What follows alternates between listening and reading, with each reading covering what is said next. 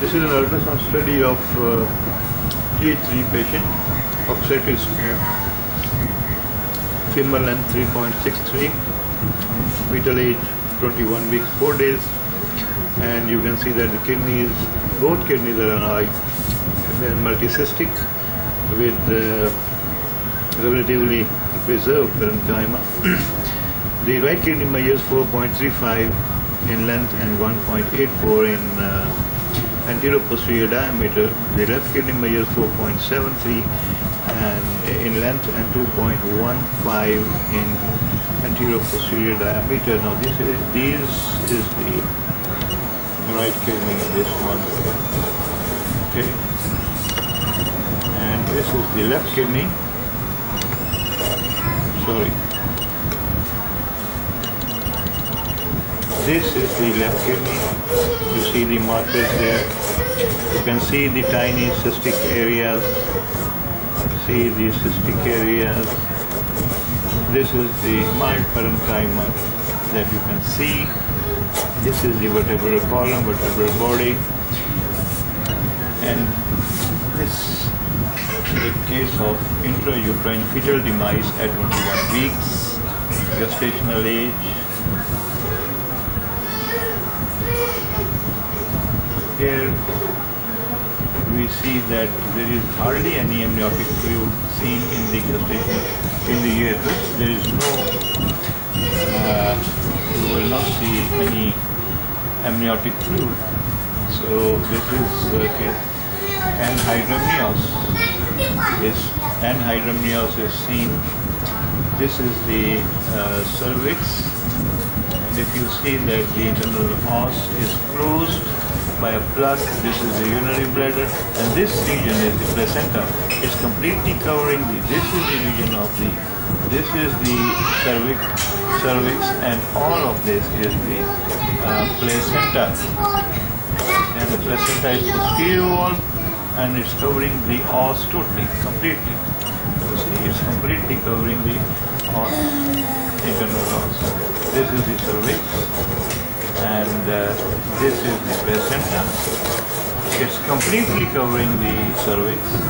So she has placenta previa, which is complete, grade 2.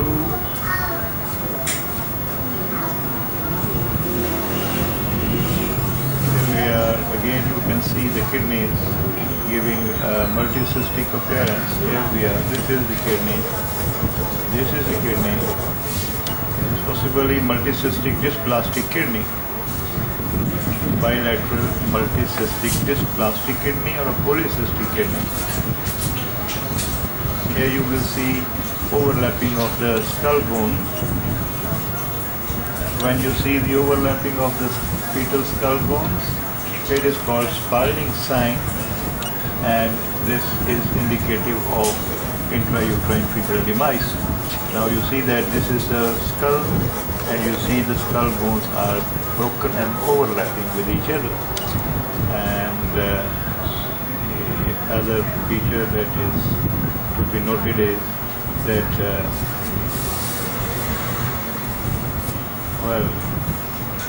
I do see cardiac activity, so this is not a case of intrauterine fetal demise. There are multiple pathologies. This is the heart. You can see the flickering of the heart. This is the heart. So the fetus is alive yet, and has the cardiac activity of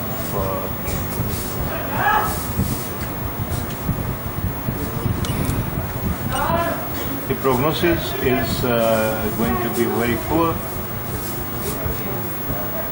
and the cardiac activity is something around 127 beats per minute with regular beats, with regular waveform. Okay, so the fetus is alive. It's not presently. It is not a case of intrauterine fetal demise. And the pathology lies in the kidneys. The reason for the anhydramnios is these kidneys, the renal pathology. This is the kidney you can see, and these are the two kidneys taken together in transfer section. This is the view from polycystic kidneys. Okay, now these cysts are relating to the kidney. In fact, kidneys, I would like to write it like this.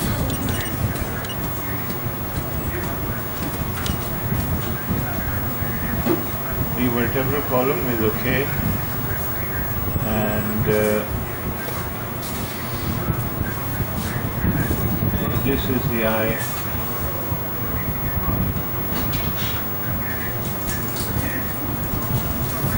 Here, this is the eye of the fetus.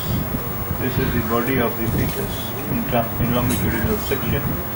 Here we just see the cardiac activity. The chest is small. Here you see this is the chest.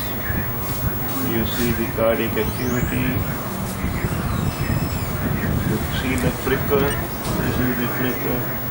Note in this region.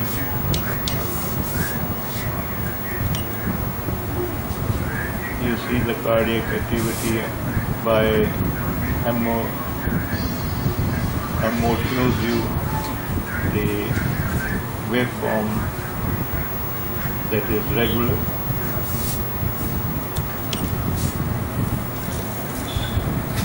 We don't see any movement. I have not seen any movement of the fetus. Now this is the femur, and this is the femur that by years 3.6 and is consistent with the gestational age of 21 weeks. So this is a case of, in fact, we will conclude thereby that this is a case. This is the tibia and fibula. Is it? This is tibia fibula. This is the knee joint. Now this is, where is the urinary bladder for that matter now?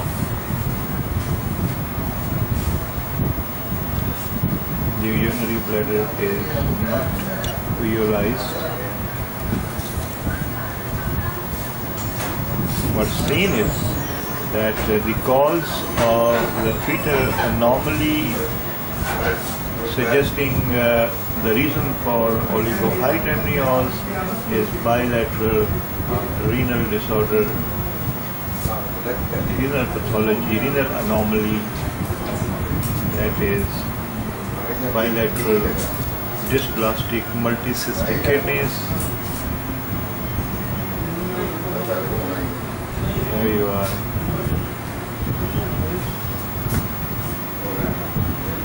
So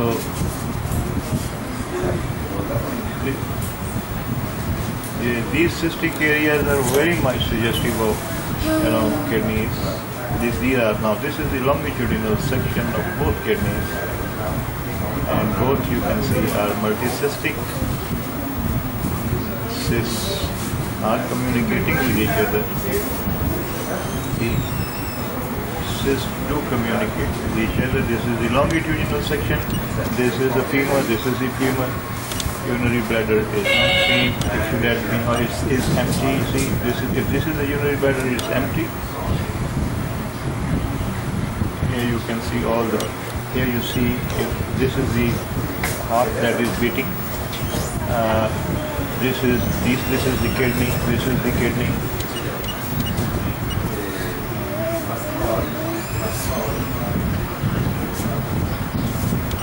So this is a case of oligohydramnios with overlapping skull bones, suggesting impending bad prognosis. That's a very bad prognostic sign. If you see this, that the head of the fetus shows overlapping skull bones. Again, you can see that. Now with that, we see posterior placenta grade 2, completely covering the os, and this is our case of the day. The renal anomaly as a cause of oligoanhydramnios. Thank you.